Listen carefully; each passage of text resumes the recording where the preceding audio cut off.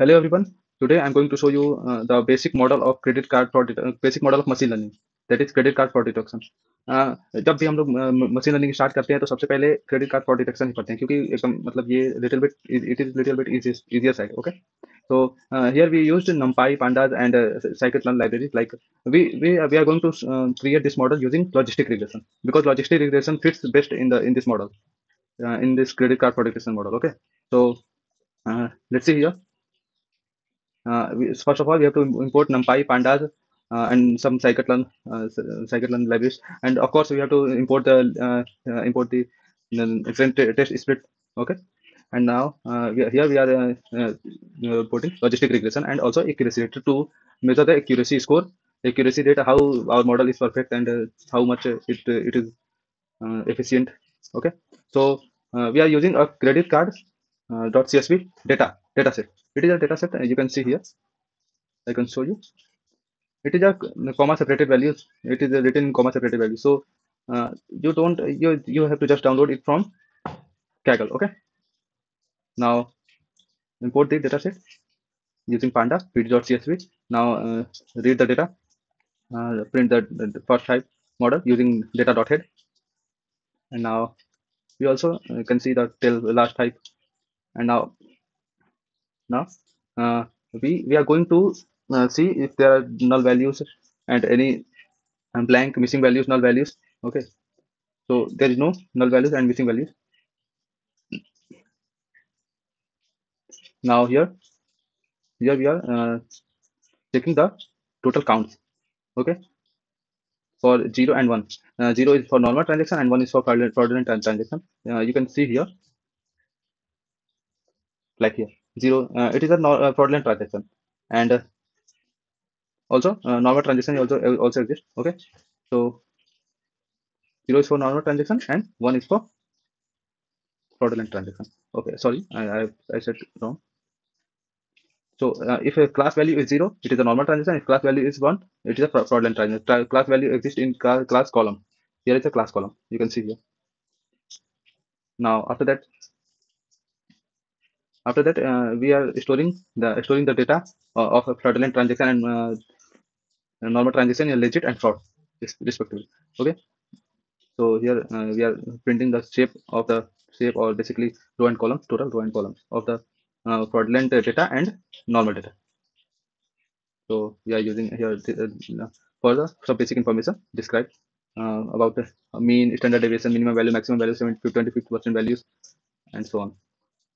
Same for fraudulent transaction value data. Now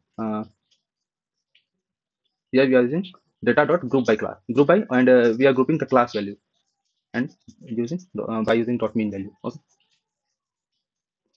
Legit sample here n equal to 492. You can see. Yes, yeah, you can see there is a 492 legit value, legit transaction. Okay, that's why here we write 492 n equal to 492.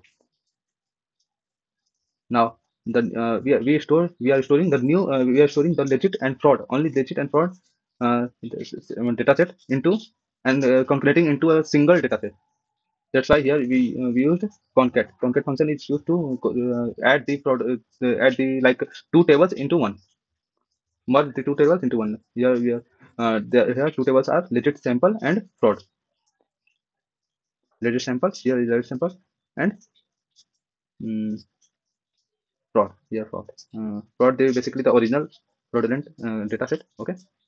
So now in the new data set here we can get by calculating the two data set. You can see the head values and tail values also. Now basically why we are doing the new data set, because why are we calculating? Because of balancing the data.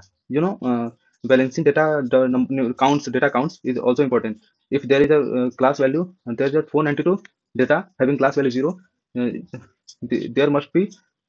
should be or must be, you can say, 492 values for class value 1. Okay, so the by doing this, the model will be performed very efficiently because of the equal amount of training, equal amount of data is supplied and given to the model.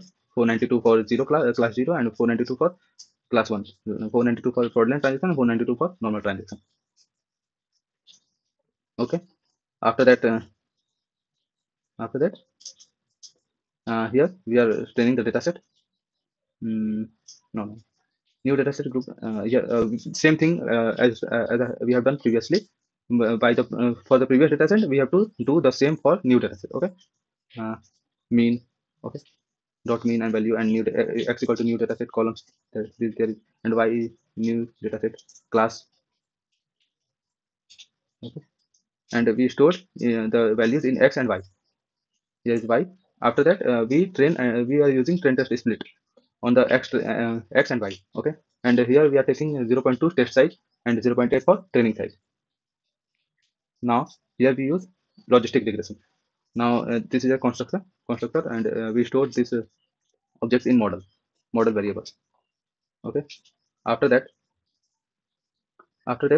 we are going to model predict the model on x train. We are doing prediction here. After prediction, we are getting the accuracy on training data 0.91. That means 91%. This is a decent amount of efficiency. Like you can, it is very good accuracy rate. Accuracy rate, you can say accuracy rate 75 or 80 and above are good. But keep in mind there should not be a high accuracy rates. It will lead to some error. You will read about this type of error on this type of error in future.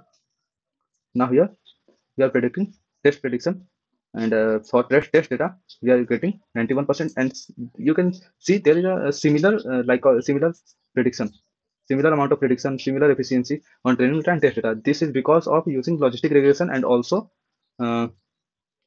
the same amount of data for zero, same number of data counts for 0 and 1.